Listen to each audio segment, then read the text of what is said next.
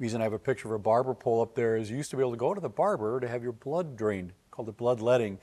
So they would go give you a cylinder like that to grasp, cut your arm, drain some blood, wrap a towel around your arm to stop the bleeding, and sometimes they would take the used towels, hang them on the cylinder, and the wind would catch it and wrap around the poles. That's why today barber poles have red stripes.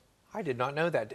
Was there anything like, some sort of factual basis for what they're doing? Are there some conditions if you lose a little bit of blood, you do heal? You could potentially have too much blood, but most of the time you have the right amount and you're not sick because of the blood. It's something maybe that's in the blood, but you don't want to get rid of the blood. The life of the flesh is in the blood, which Leviticus taught us that a long time ago. So again, you take the Bible seriously, you would have missed making a mistake like that.